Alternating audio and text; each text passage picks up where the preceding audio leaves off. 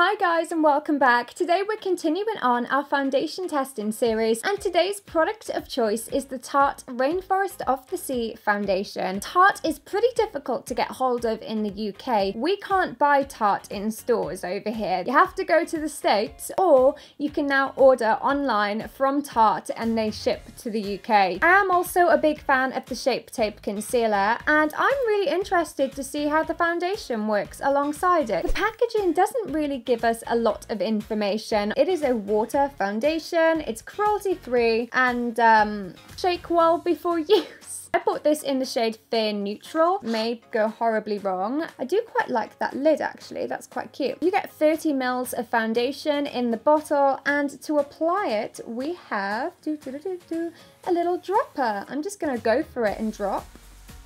Ooh, that's quite liquid actually. Colour looks okay actually on my skin. Let's hope it's okay for my face as well. I'm going to start off by applying to this side of my skin first, and to apply my foundation today I'm using the Real Techniques setting brush. I actually really like how small and fluffy this brush is and I feel like it's a perfect size. So I'm just going to jump straight into it and let's apply that foundation. Ooh, that has covered pretty well to start with.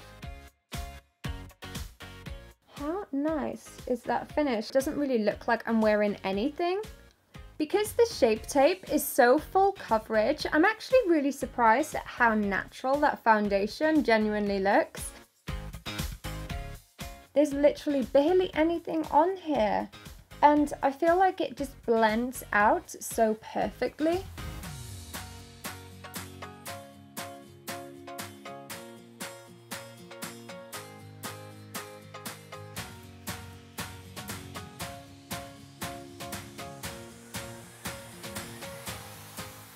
We are definitely on a roll at the moment. We're finding good foundations. I really like how natural it looks. It's given a good level of coverage. It doesn't look cakey. Even in low light, it looks amazing on my skin. And I'm really happy with how that looks and where we're at. I'm going to apply a small amount of the Tarte Shape Tape Concealer into that under eye area. I'm going to go in with the same colour, Fair Neutral.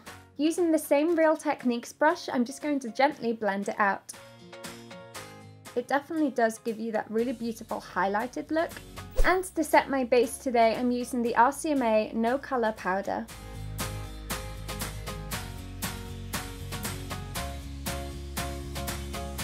After finishing my base, it's not the most natural of base products I've ever used, especially after applying a little bit of powder, and I am really happy with how that looks right now. I'm just going to go ahead and finish up the rest of my makeup and I'll be right back. And this is how the Tarte Rainforest of the Sea foundation looks with a little touch of extra makeup. For my eyeshadow today, I actually used the Anastasia Subculture palette. You can watch my first impressions and review of this video by clicking up here, I think it is, or you can check out the link in the description box down below. I'm now gonna leave this whole makeup look on my face for as long as possible and I'll check back in with you guys in a bit. Hey guys, so it's now 2 AM and my makeup has been on my skin for 8 hours. I wanted to check in and let you guys know where I am at. We applied the Tarte Rainforest of the Sea foundation and I really liked how this foundation looked when we first applied it. I think it was very easy to use. I like the fact that it has a dropper which always keeps it clean and contamination free. It looked really natural on the skin. It didn't look really cakey. It looked really subtle, very radiant and slightly satin too. Let's take a closer look and figure out what's happened. You know what? It doesn't actually look that bad. It actually looks really good. Still, we definitely have a few areas of pigmentation that's showing through that foundation. A slight creasing in the under eye area. A touch of cakiness happening just off the side of my nose and underneath my eyes. We are also wearing away slightly down the sides of my nose. Overall though, I do have to say that I am quite impressed with how that's looking. The thing that lets this look down today is the brows. I grabbed the wrong brow brow product. So they're very, very warm today. Most water foundations usually need quite a lot of powder to set them. This one, on the other hand, I feel like maybe I might have used a little bit too much. Maybe I should have just powdered the T-zone by itself rather than the entire face. I don't know, it's gone 2 AM. I'm not really making much sense